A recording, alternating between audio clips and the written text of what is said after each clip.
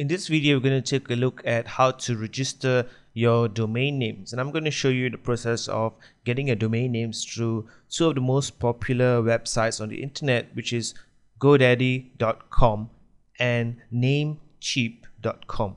So let's start with Godaddy.com.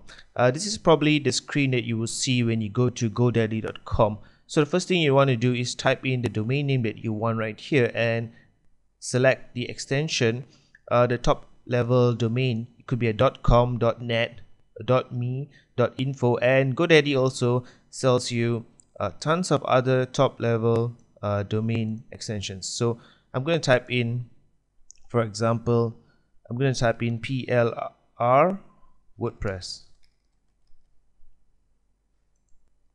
Now GoDaddy tells me here that plrwordpress.com is already taken. Now this is not surprising. For most popular domain names, chances are very high that you will not be able to get the domain name, especially if it's a one-word or two-word domain name.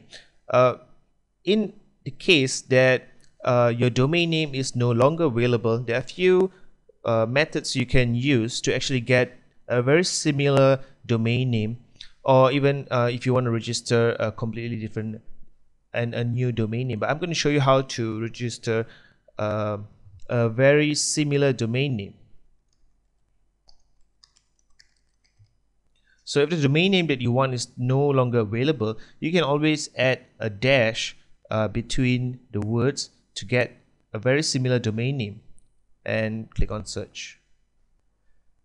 And what do you know? The domain name plr-wordpress.com is available, and GoDaddy will also show you all the other options available. So for example, if you want to register this domain name to create a branding effect, then you'll probably want to get the .net and the .org as well. Or if you have enough budget, you could get all different variations of top level domains to protect your brand name. But for most cases, you'd probably just want to register the .com. And as you scroll down, you'd see that GoDaddy also gives you other variations of the domain names that you can get, which is, number one, it's a variation on the top level domain, for example, plrwordpress.biz. And second option that you have here is premium domain names. These domain names are already registered by someone else, and they are selling it off in Godaddy.com. The price for a premium domain name would usually be very expensive. As you can see here, some of the related domain names automatically generated by GoDaddy, these domain names are usually in the thousands or even in the hundreds. So if you have the budget and you want a really cool domain name, you could go for that. And if you scroll down, you will see other variations according to GoDaddy's search engine. So once you're satisfied, just click on proceed to checkout. Now the thing with GoDaddy is that it has a very effective, and some would say annoying, sales process where they sort of tempt you to get as much domain names as possible so that they can make more money out of you. But if you do not want any other offers in GoDaddy, just click on continue to checkout.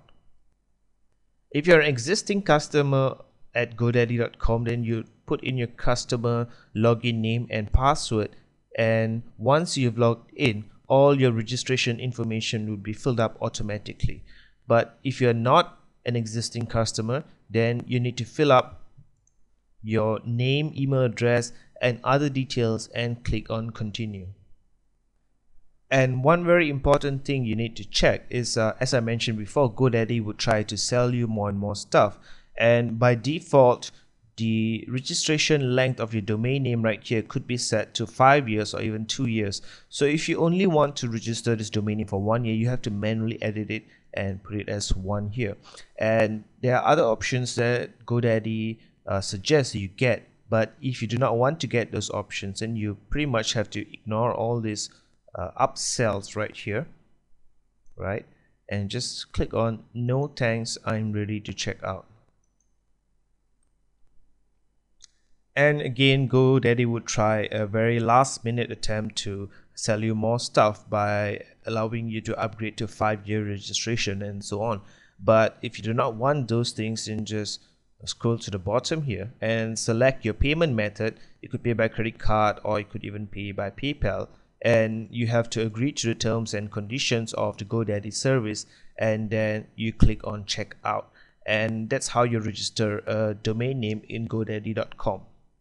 Now the other service that I want to talk about is NameCheap.com. It's also a very popular place to go to get your domain names. It has less options than GoDaddy.com, and it's pretty much a very straightforward process. So I'll just type in the domain name that I want.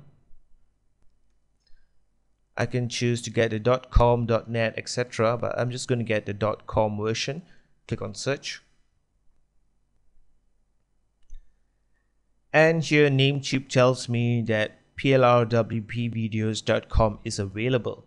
So I'm just going to click on add to cart.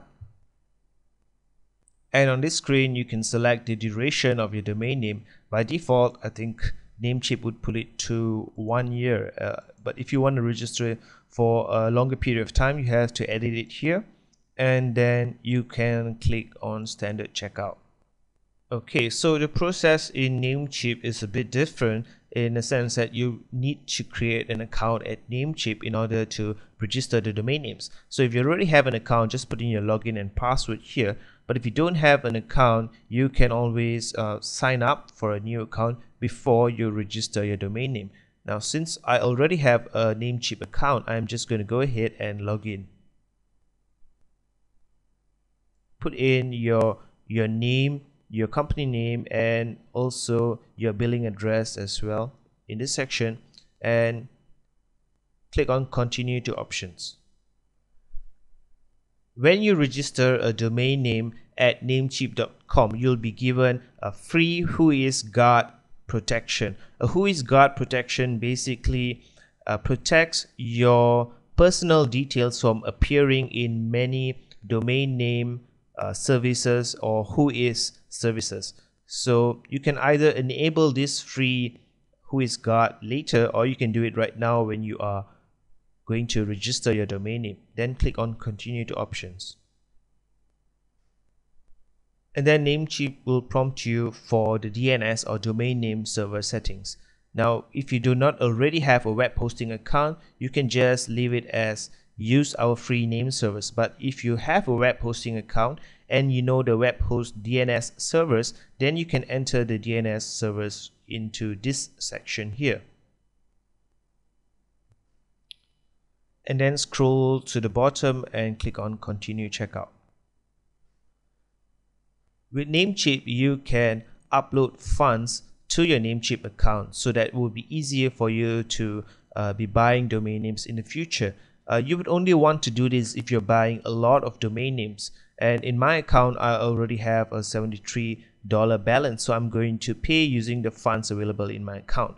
But if you do not have any funds available in your account, you can pay directly using the credit card. And finally, click on charge and process.